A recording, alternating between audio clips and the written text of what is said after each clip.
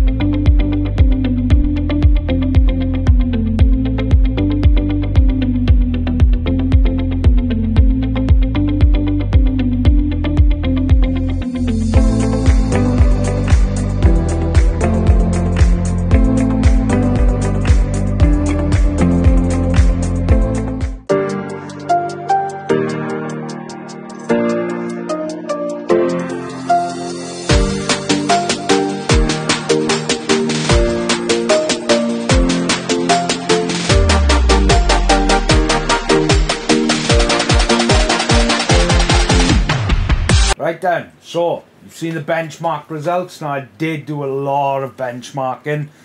3 CPUs, all those tests. At the end of the day, it was just for me to do something a bit different for you guys than a basic review.